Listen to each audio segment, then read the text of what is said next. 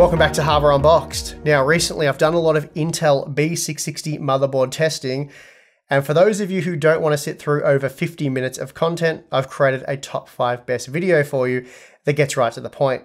Basically, I'm giving you my top 5 pick for the best entry level, best value, best micro ATX, best Mini-ITX, and then the best of the best high-end B660 motherboard. But before we get into it, today's sponsor spot is brought to you by Gigabyte and their brand new range of Intel Z690 motherboards. With over 24 models to pick from, Gigabyte has you covered.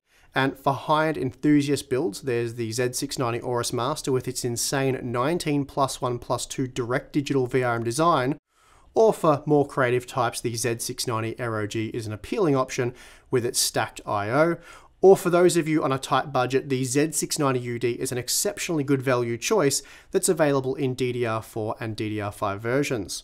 Also, Gigabyte has a competition running right now to win a free Aorus upgrade, so please check the link in the video description.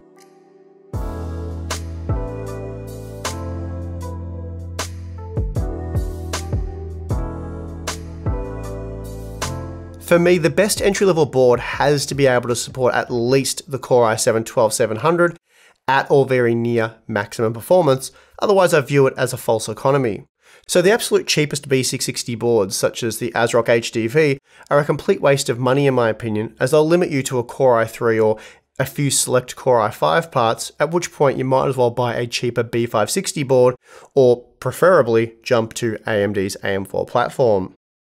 Even if you do only plan on buying a Core i3 or i5 processor right now, having the option to upgrade down the track for more processing power is worth spending the extra $20 now. The problem is there are very few affordable B660 boards that aren't complete junk. The ASRock HDV is currently retailing for $100 US, the Phantom Gaming, which is really no better, costs $110 US, and then there's the mATX version of the Pro RS at $120 US. In my opinion, $120 is really what you need to spend right now for a decent B660 board, as that will afford you the Soyo B660M Classic via AliExpress with free shipping to the US. Frankly, it's worth risking any potential warranty issues on the Soyo board, as it is worlds better than anything you can buy locally for under $140 US. When compared to the ASRock HDV, you're looking at roughly 60% greater CPU performance when paired with the Core i7-12700, so that alone makes the Soyo B660M Classic worth the extra $20 in my opinion.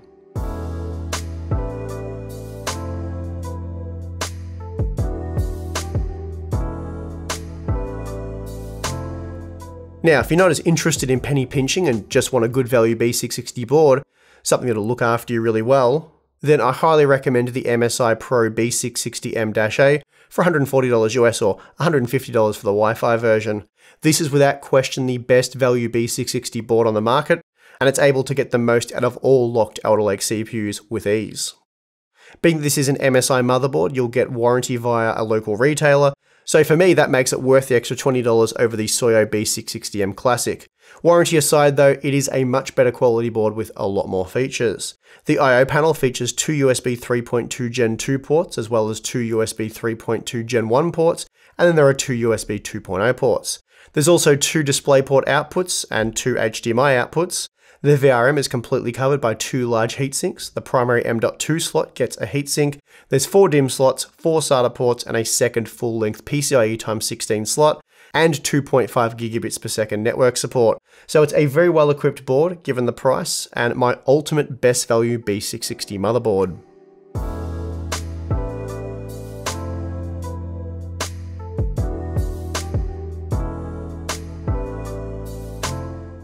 For those of you with your sights on the Core i7-12700 or perhaps the Core i9-12900 and are willing to drop a bit more cash on the motherboard, the MSI B660M Mortar Wi-Fi is a great option and the best micro ATX B660 board in my opinion. It's certainly not cheap at $180 US, and while that is Z690 territory, its VRM does put most entry-level Z690 motherboards to shame. This is a Wi-Fi only model, so Wi-Fi 6 support is provided out of the box along with 2.5 gigabit LAN and plenty of USB ports, 8 in total in fact, and that includes a USB Type-C. The board itself is littered with heatsinks. There's a large heatsink over the B660 chip, two M.2 heat spreaders, and two large VRM heatsinks, which also extract heat from the inductors, and the I/O shield comes pre-installed. The VRM is rather mighty, packing a 6-phase V-core with 2 Renesas 60A power stages per phase. So for the V-core, there are a dozen 60A power stages. Couple that with the big heatsinks and you have a recipe for a very high performance VRM which dominated our testing. Alternatively, if you don't have access to this model in your market or pricing isn't favorable, then a strong competitor is the Gigabyte B660M Aorus Pro AX, which also costs $180 US. The VRM performance is comparable and it also packs a great feature set.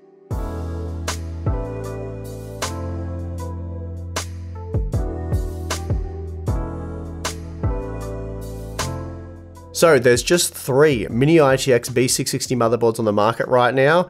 The Asus ROG Strix B660-i gaming Wi-Fi, which costs $220 US, the Gigabyte B660i Aorus Pro, which isn't even on sale in the US yet, and the ASRock B660M-ITX/AC, which costs just $120 US. Now, the affordable ASRock board will be best suited to Core i5 processors, given it only packs a 5-phase V-core using 5 50A power stages, and they're the same power stages used by the Soyo B660M Classic, there's just 3 fewer of them. And this means ASRock's little ITX board won't be able to get the most out of the Core i7-12700, likely far from it. Still, if you only want to use the Core i5-12400 for example, then it will work, you just won't be able to upgrade in the future, or at least you really shouldn't. So while potentially a good value combo when paired with the 12400, it's not exactly the best Mini-ITX board. That battle is brought to you by Asus and Gigabyte, and I'm giving it to Asus as the ROG Strix B660-i gaming Wi-Fi is available in the US, and in my opinion it is a slightly better offering with higher quality audio and an extra M.2 slot, which is highly valuable on these kinds of products. You get an 8-phase V-core using Vishay 60A power stages, so more current handling than most B660 boards. It also includes Wi-Fi 6, Intel 2.5 gigabit LAN, and 8 USB ports on the I/O panel. So it's a jam-packed board that offers almost everything you'll get on the larger mATX models.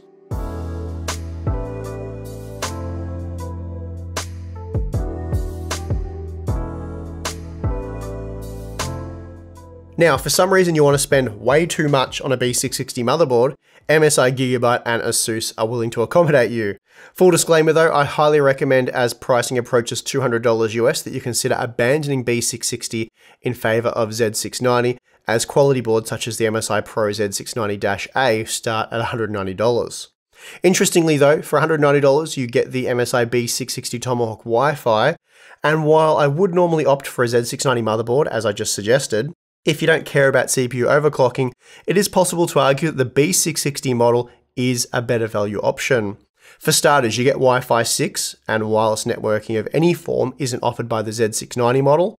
The B660 board also packs better USB support with 5 Gen 2 ports on the I/O panel, whereas the Z690 model only offers 2. The B660 board also gets a higher quality audio codec, though the difference here will likely be minimal. Still, the B660 Tomahawk Wi-Fi is a better board overall, with full M.2 heatsink coverage and a pre-installed I/O shield. Again, if you don't care about CPU overclocking, as in you're not going to buy a K-SKU part, then the B660 board is the better deal. High-end alternatives to the MSI B660 Tomahawk Wi-Fi include the Gigabyte B660 Aorus Master, which I can't find anywhere, so at this point it doesn't seem to exist. And then there's the Asus ROG Strix B660-F gaming Wi-Fi, which is also MIA over in the US. But it is available locally here in Australia for $50 more than the Tomahawk, and frankly, it's just not worth that premium. So for me, the MSI B660 Tomahawk Wi-Fi is the best high-end B660 motherboard. Buying a budget Intel motherboard is as difficult as ever with power limits and performance all over the place. Going into this, I was hoping to discover a few more gems than I did, boards available at reasonable prices that could extract maximum performance from the Core i7-12700, but in the end, very few boards were up to the task. Still, there are a few good options, mainly from MSI, and that being the case, I've got to say I've been very disappointed with the Gigabyte and Asus efforts here. Both have really failed in the sub $150 US market, offering boards that are really only suitable for Core i5 parts, at least for core heavy workloads, which kind of matters a lot if you plan on actually using your CPU at any point. Intel's weakness right now really is their platform, as there are several AMD B550 boards available at each price point, and most of them are very good. You can also pick up boards like the Gigabyte B550 DS3H for just $90, and it can run the Ryzen 9 5950X. This weak platform support is a real shame, as the Alder Lake CPUs themselves are really very good, and it's possible Intel has missed an opportunity here by not making their B660 chipset more competitive. Anyway, that is going to do it for this one. I hope this made picking an Intel B660 motherboard a lot easier for you, and if it has, please do hit the like button for us. Also, don't forget to subscribe, and if you'd like to become a Hardware Unboxed community member, then you can join us over at Floatplane or Patreon. Links for both are in the video description.